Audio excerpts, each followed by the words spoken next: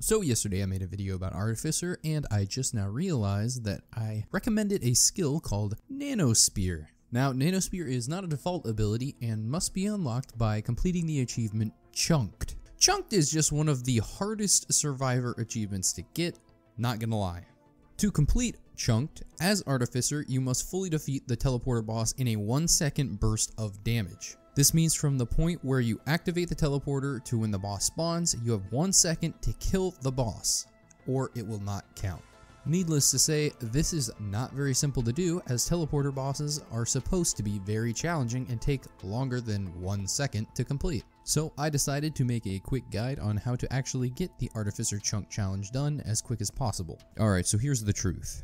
You're probably not going to get this done unless you do a god run or you essentially use artifacts. Getting it done on a god run is pretty simple. Just set the difficulty to easy and then run into lunar altars, newt altars, and then get lunar coins as often as you can. Try to get shaped glass, get better items, etc, etc. It takes much longer, but you can still do it. Just stack shaped glass a butt ton. As for doing it with artifacts, this one's even easier, and this is the one I recommend doing, as this is the way that I got it when I was testing it out. First, you gotta choose the Artifact of Command, which lets you choose your items. Then you can use Artifact of Glass, which gives you 500% damage, but you have 10% health.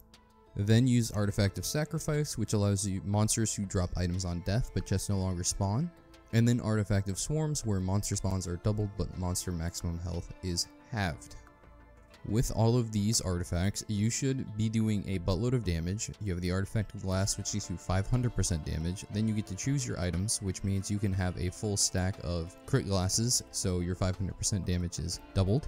Then of course, monster spawns are doubled, so you get more chances to get items from the Artifact of Sacrifice. And then the monster maximum health is halved, so the bosses are half health.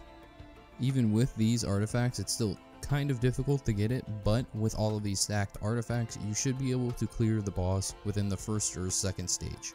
Probably the second stage, since the first stage is up to luck. Also, I want to note that you cannot really do this easily with magma worms, since magma worms spawn, but they spawn underground where you just cannot hit them. It's very sad when you see magma worms spawn, but when they do, you're probably not going to be able to get the Chunked achievement, as they're impossible to kill before the 1 second mark. Other than that, there's really no other way that you can get the Artificer Chunk challenge done without just being in a god run.